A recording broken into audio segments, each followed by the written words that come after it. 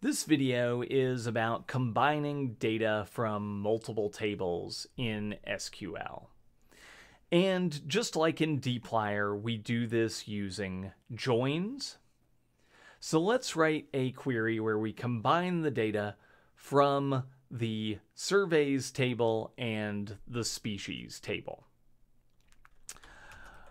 We'll go ahead and start with our select statement, like always. We'll select all of the columns for now, which we do using an asterisk. We then do from the first table that we want in our join, so from surveys. And then we use the join keyword.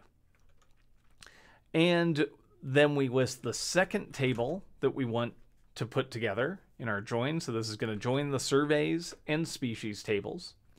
And then we need to specify the name of the column or columns that provide the linking fields between those two tables. And so this is what we would use by for in dplyr. Here we're going to use using in SQL, and then parentheses, and then the name of the column or columns that we use to join these two tables. And in this case, it's the species ID column that is shared in both of those tables. And if we can do this, we can now see we've got all of the surveys table information here, and then the appropriately matched genus and species for each species ID from the species table. If the column names don't match between the two tables, you can use the keyword on with a slightly different construction here to still get the join to work.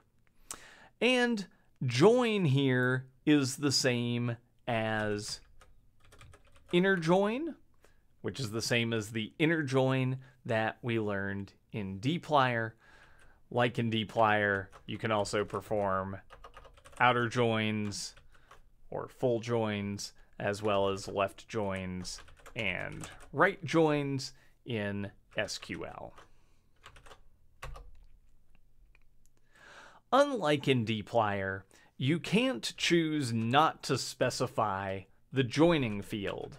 So if we didn't specify what we were joining on, dplyr would try to guess by looking for columns that had the same name. If we do that in SQL, something bad will happen. Let's scroll over here. First, we can see we've got a lot more NLs than we did the first time. We just had 2 and then some other species. And we'll also see that NL in the species ID is matched up with the wrong species from the species table, and the wrong species, but a different species from the species table, and another wrong species, but a different species from the species table, and so on. And that's because, unlike in dplyr, if we do a join without telling SQL what to join on, it will combine every single row from the first table with every possible row from the second table, which is definitely not what we want. We can join multiple tables together by using multiple join statements, similar to what we did in dplyr. And so if we also wanted to join in the data on plot, we would add join plots using parentheses plot ID. And now we will get all of the information, including the data from the species table and the new and unique data from the plot table. So that's how we combine data from multiple tables in SQL. We first write from, and then the first table we want in the join, and then join the second table using, and then in parentheses, the names of the linking fields.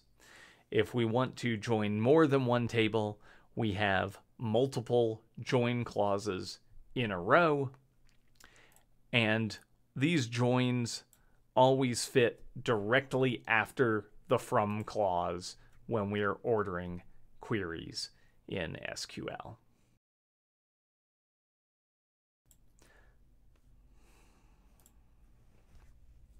Thanks. I recognize that there's no query there.